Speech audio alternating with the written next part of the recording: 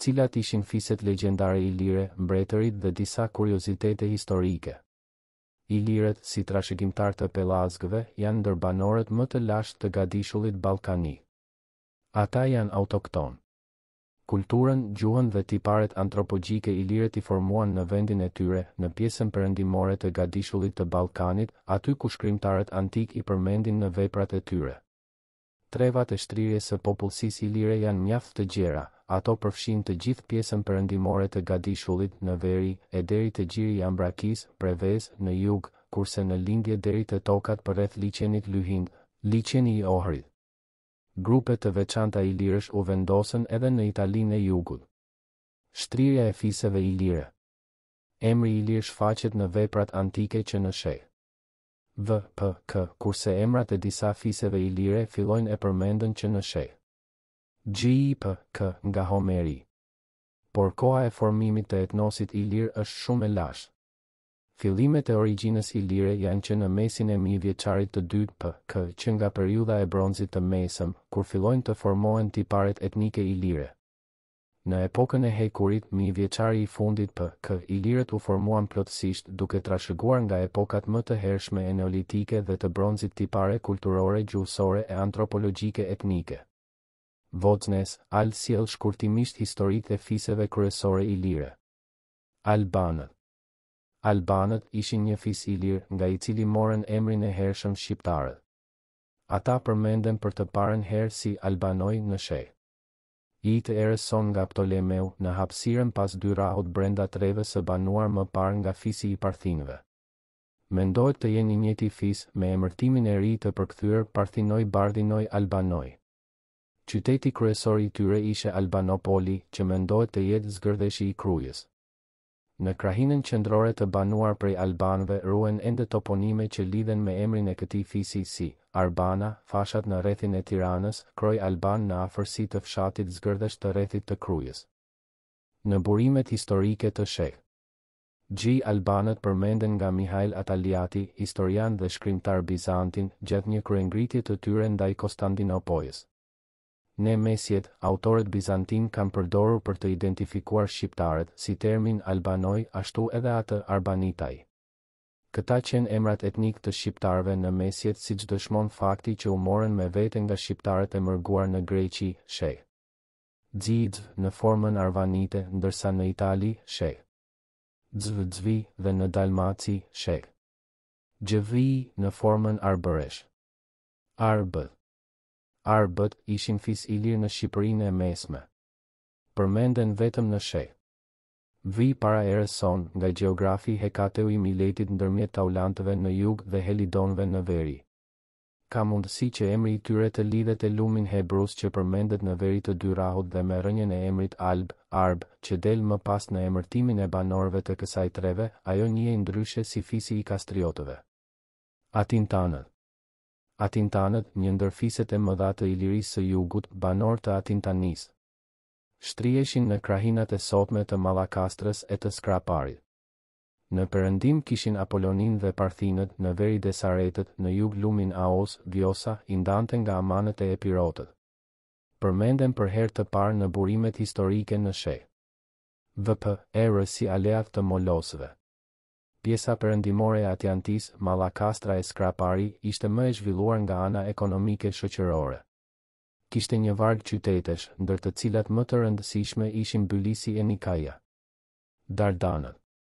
Dardanët ishin fisi më i madh ilir që u vu në krye të mbretërisë Dardane, në Ballkanin qendror, kryesisht në Kosovë.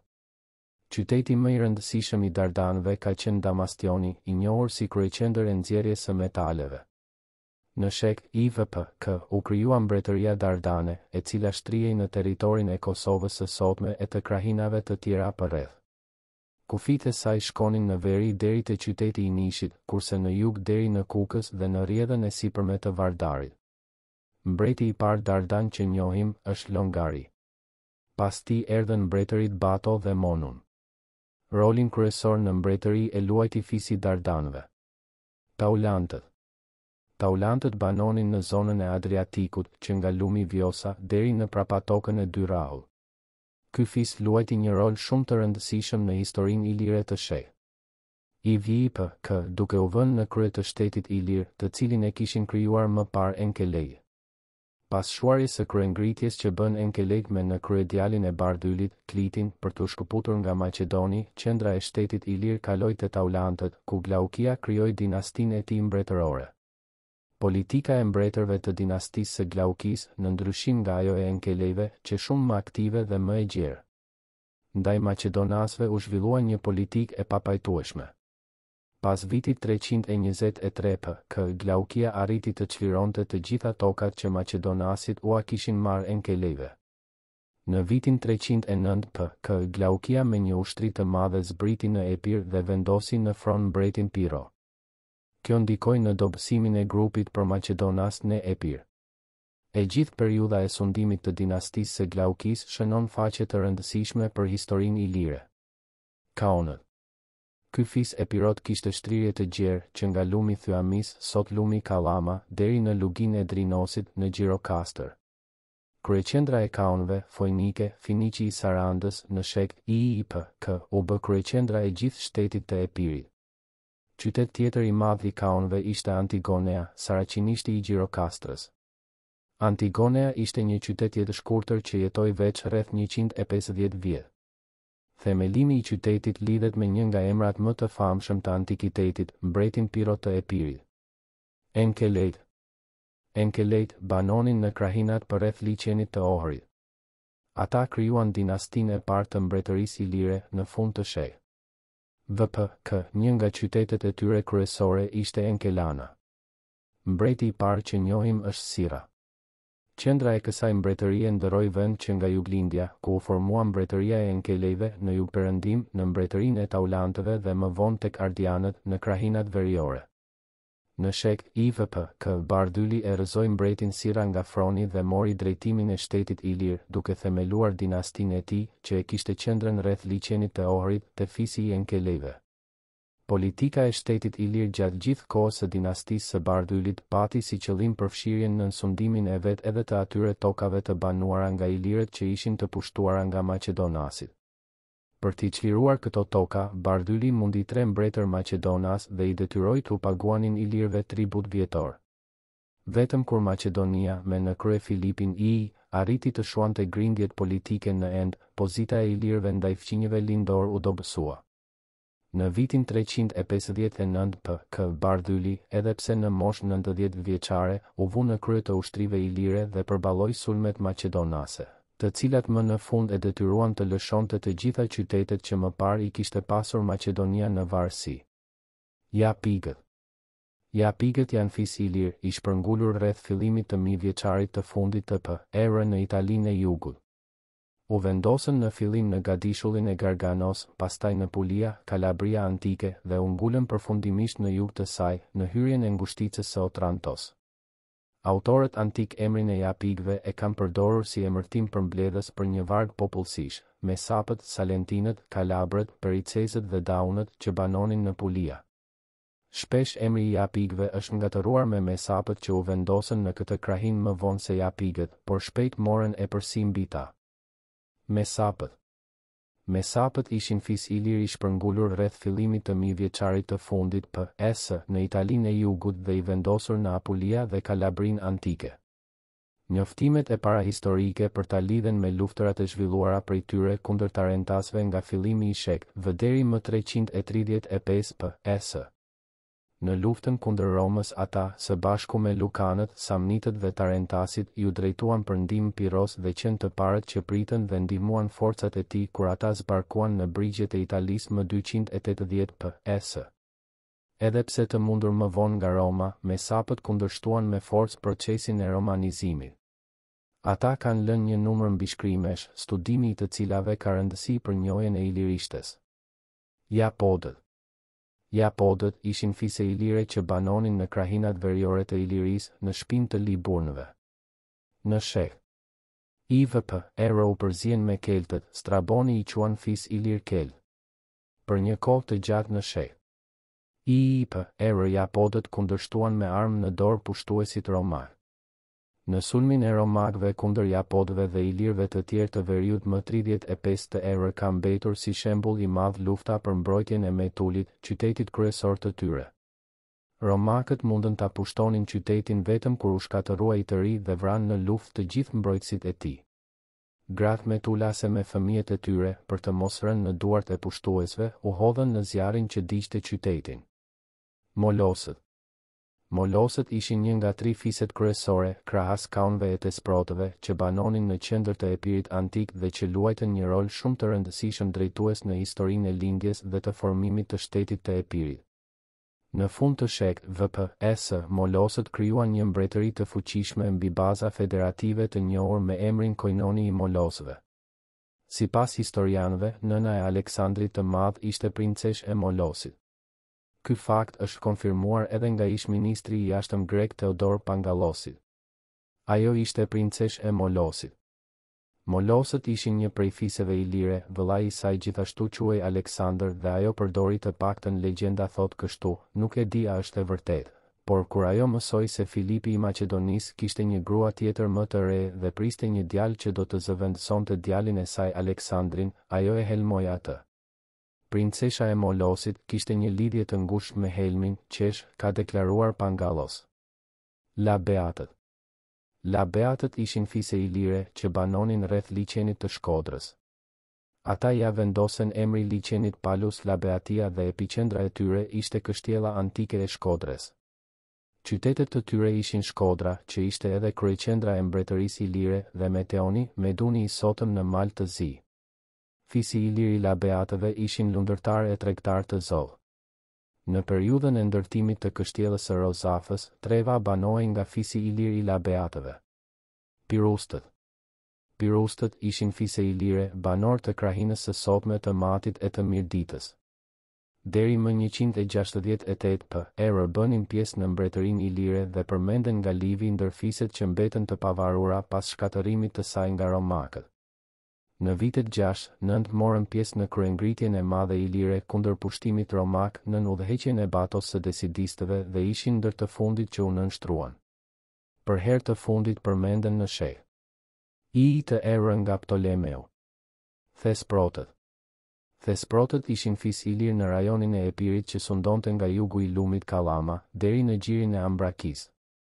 Bashkë me Molosët në veri dhe kaunët në verilindje, ata përbënin lidhjen e Epirit derisa u pushtuan nga perandoria romake.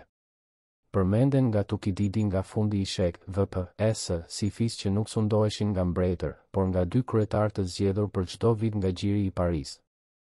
Morën pjesë në luftën e Peloponezit 431-404 p.s. nga ana e Spartanëve. Thesprotët ishin të shtrirë mes gjirit të Ambrakis në jug dhe lumit Thiamis, në ditët e sotme Kallama, në veri dhe në lindje me malet Pindit dhe në perëndim me detin Gjan. Sipas Strabonit dhe Plutarkut, Thesprotët së bashku me kaunët dhe Molosët ishin më të njohurit në mesin e 14 fiseve të Epirit, ku ata sundonin të gjithë rajonin. Dasaretët. Dasaretët ishin një fis ilir banor të krahinës Dasaretia që përfshinte pjesën perëndimore të liçenit të Ohrit, qarkun e Korçës dhe të Beratit. Në sheh. IVP-e emri Dasaret del në këtë truall në vend të enkelejve. Bëjnë pjesë në mbretërinë ilire. Vendi i tyre Dasaretia dhe qyteti më i fortë i kësaj krahine, Pelioni, përmenden në kohën e kryengritjes së mbretit ilir, Klitit kundër Aleksandrit të Madh të Maqedonisë. Ardianët. Ardianët fillimisht shtriheshin rreth gjirit të Rizonit dhe të lumit Neretva. Ardianët e shtrin pushtetin e vet në të gjitha krahinat e tjera që më parë ishin nën sundimin e taulantëve. Ardianët luajtën një rol shumë të madh në luftërat kundër pushtuesve romak, gjatë shekut IIPK në kohën kur sundoi dinastia Ardiane e mbretërisë ilire. Kryeqendra e Ardianëve ishte Shkodra. Mbretëria e Ardianëve. Kjo mbretëri u formua në shekut IIPK pas dobësimit të pushtetit të taulantëve. Mbretëria Ardiane përben bashkimin më të rëndësishëm politik që u formua nga ilirët. Themeluesi i saj ishte Agroni. Dinastia e tij mbretëroi gjatë viteve 231-168 p.k.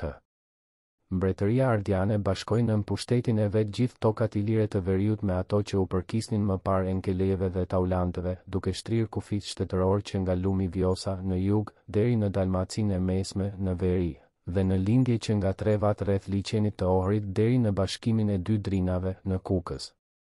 Kryeqyteti i mbretërisë ardiane u bë Shkodra. Në këtë kohë shteti ilir arriti organizimin më të lartë social-politik. Lindën edhe një sër qytetesh të reja ilire. Regjimi politik i shtetit ishte mbretëri trashëgueshme. Drejtimi i mbretërisë bëhej edhe me bashkësundues ose me miqtë e mbretit. Fronin mbretëror kishin të drejtë ta zinin edhe gratë, siç ishte Teuta. Në kohën e mbretit Gent pushteti i mbretit ishte i pakufizuar. Dalmatët ishin një ndër fiset e mëdha e të njohura ilire, banor të pjesës verilindore të Ilirisë, që nga periudha më e lashtë e deri në sheh. Trevat e tyre shtrieshin në brendësi, prapa vargmalit dinarik në plajet e Duvnos, Livnos e Glamoçit në Bosnjën e sotme perëndimore. Pasi krijuan federatën e tyre, u zgjeruan drejt brigjeve të Adriatikut, por nuk arritën të bëheshin fuqi detare dhe nuk i vunë në nzotërim ishujt e Bregdetit të Dalmacisë. Qytetat e tyre të fortifikuara përkasin periudhës së parë të hekurit. Kryeqendra e tyre u bë Delmini. Dalmatët ishin njëri ndër fiset ilire që i bënin qendres pushtimit romak dhe kanë zhvilluar një varg luftërash të përgjakshme e kryengritjesh kundër romakëve në vitet 156, 155, 119, 117, 51, 46, 39, 37 lufta e tyre më e madhe kundër pushtuesve romak lidhet me kryengritjen ilire të viteve 6-9 Pajonët ishin grup fisesh ilire që banonin në luginën e sipërme të Aksiosit, Vardari dhe degëve të tij, duke u shtrirë në lindje deri te lugina e Strymonit, Struma, në kufi me fise trake, në perëndim deri tek Dardanët, Penestët dhe Dasaretët e Ilirisë. Përmenden për herë të parë nga Homeri si aleat të trojanëve kundër akejve. Në fillim të shek VPS u pushtuan nga persët dhe dy fiset të tyre me urdhër të Darit u shpërngulën në Azi. Demosteni thoshte për ta se nuk janë mësuar të binden. Shpërndajeni, abonohuni dhe bashkohemi në aventurën tonë të re në YouTube.